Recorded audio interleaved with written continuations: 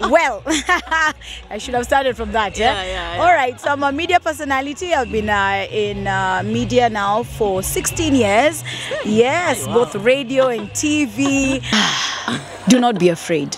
Do not be afraid of pursuing your dreams. Do not be afraid of trying something new. Just because somebody else has not done it doesn't mean it cannot be done.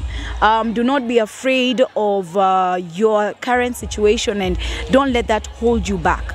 Don't look at the past, your background, kule umetoka, zile shida umepitia, the missteps you have made in your life. It is part of learning and growing. Take the lessons from those situations and better yourself, and you end up being a blessing to other young people who look up to you. Subscribe to SY Media, guys. It's the real deal. Yeah. Subscribe to SY Media. They're good, they're fun. No, Simulabamba. Subscribe to Edit's SY videos like, bro. Bona. Umekosa una watch nini? Chemichemi za uongo. Alafu manze, subscribe to SY Media. Unagoja nini? Click that link.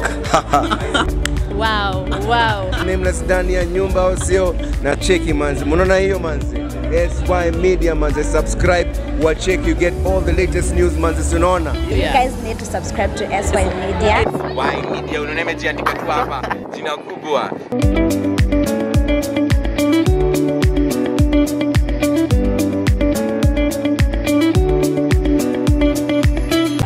Amazing viewers, and welcome back to SY Media. Yes, SY Media. And definitely guys, when you see this logo, you know that this is that channel that will bring you exclusive interviews. And definitely today, here we are with Mwalimu Rachael, man. Yeah, we want to hear what she has to tell us, why she's here. Tuko upande moja tu ya Dagoretti. Staki niharibu maneno. Let's talk to her. We get to hear what she has for us today and why she's here. Pali tumepatana. Teacher, sasa. Pretty sana Kelvin. Thank you for having me. Yeah. Yes, Mwalimu Rachael is my name, like you've heard. I'm very excited to be here today. Precious blood rerouter.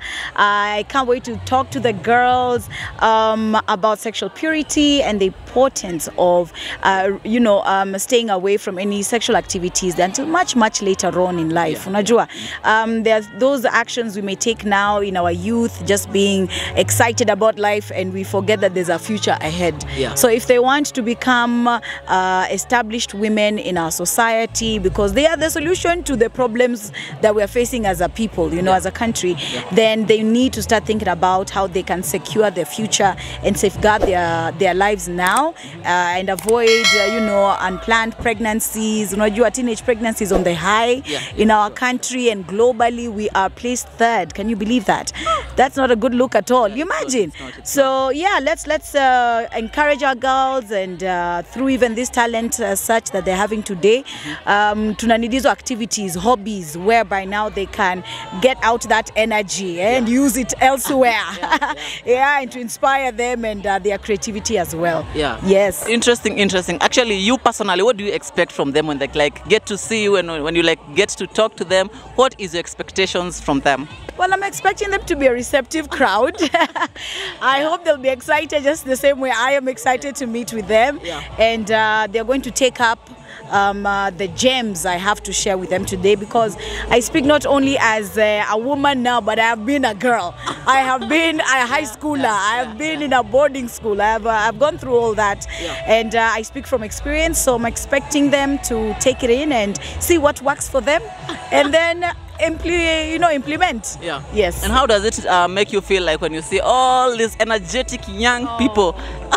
It's beautiful. Let me tell you, I love surrounding myself with such energetic young people, because that energy is infectious. But also